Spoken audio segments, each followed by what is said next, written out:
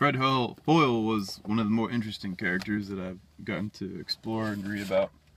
A few notes I made of a short biography that I found on the internet. I'll go ahead and link that to the bottom of this page. He was poor in math when he first started out, and he hated going to school from the ages of 5 to 9. He staged his own war on it, the educational system, if you will. He hated going to it. He liked to skip out and just do whatever he wanted to do. They couldn't get him into the classes to learn things. So, in essence, he struggled with other things in school, but he eventually caught up with the help of tutors and with the help of his parents, obviously. As well, he moved around a lot, going back and forth to school when he was young. He had it kind of difficult. I think his father was a machine gunner during World War I, and he had survived that by chance. And it doesn't really elaborate why he decided to be a machine gunner, being that their survival rate was really low. Regardless, people can read that. I'm going to go over some other points here because I don't have that much time. Fast forwarding to when he was a young man, he went to the United States because he was working on radar at the time, and I think he got involved with the atomic bomb project, and he was thinking of nuclear reactions, and those ideas are what brought him to the other ideas of thinking that stars were nuclear reactors and that they were nuclear powered. So he took a star, he took his nuclear reaction writings, and he tried to put 2 and 2 together. Now, mind you, he became very strong in math, so it became a question of if he could do the math equations the right way. And I don't know if that's really the correct approach, but his attitude was that you could integrate equations determining the structure of a star, and its equilibrium points, why they're so stable. He wanted to make math equations to explain why they're stable and how they could be nuclear reactors and not change that much over their lifetime. As well, in 1946, he went over the synthesis of elements from hydrogen, which was one of his important papers, if you will. I think Fred Hoyle's main strength had nothing to do with star science at all.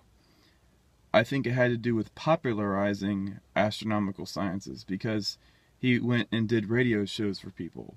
And inside of those radio shows is when he coined the term Big Bang. And from my own experience, he forgot to add creationism at the end of that, because that's exactly what it is.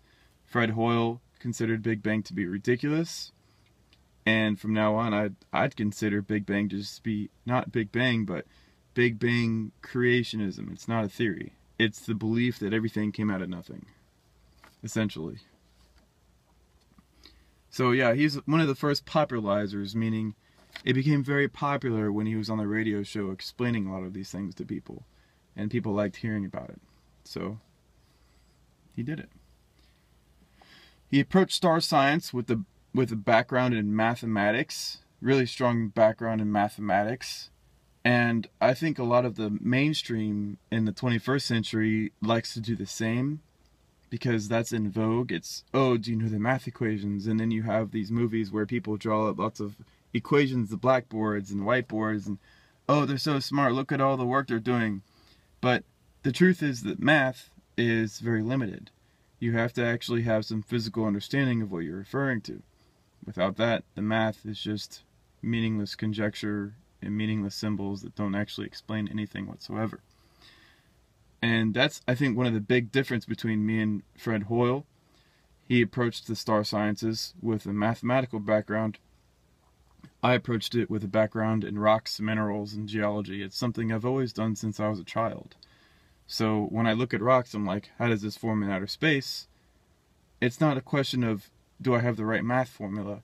It's a question of, literally, how does a rock form when there's no pressure in outer space? You need pressure. So obviously, it made sense for me to look at the sky and be like, oh, where are the objects that have a lot of pressure? Stars.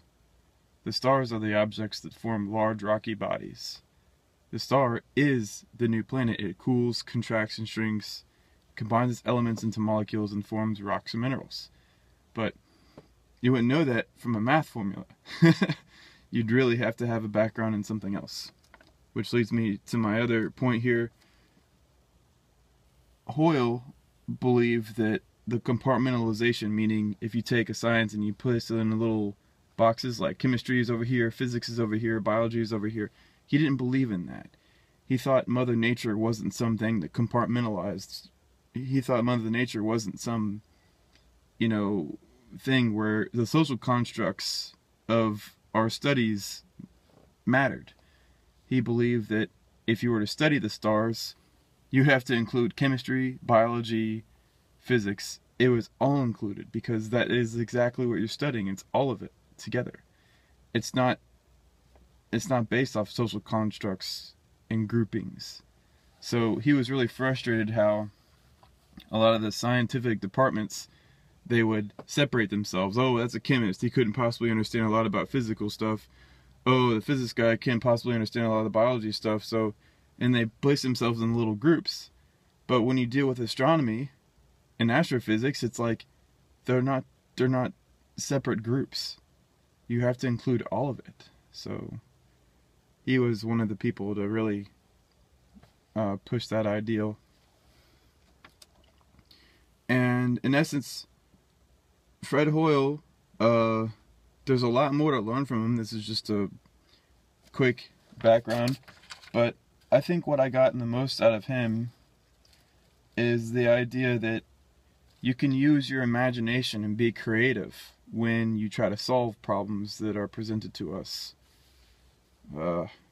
Just doing everything by the book and not allowing yourself to think outside the box is one of the most dangerous things you can do. Especially if it's a field where we don't know everything yet. We haven't seen it all, we haven't done it all. And that one of those fields is definitely in astronomy. And Hoyle showed this, I think, as well. I think it was written in there that he had written science fiction books. I think a dozen out of the 40 books he written were strictly science fiction. And of course I'm going to have to find those books to see a lot of the writings he had, because usually if you write a book, it can mirror your own life, even if it's fiction, because you take elements of your own experiences and the people you had to deal with and you put them in there, whether you realize it or not. So, yeah, there's Fred Hoyle, and hopefully people can learn more about this man. Of course, he's passed away a while ago. He was born in 1915, so if he were still alive today, how old would he be? He'd be 100. Coming up soon, I think. Was his birthday in June or July? But anyways, today is June 2nd, 2015. Alright, see you guys later.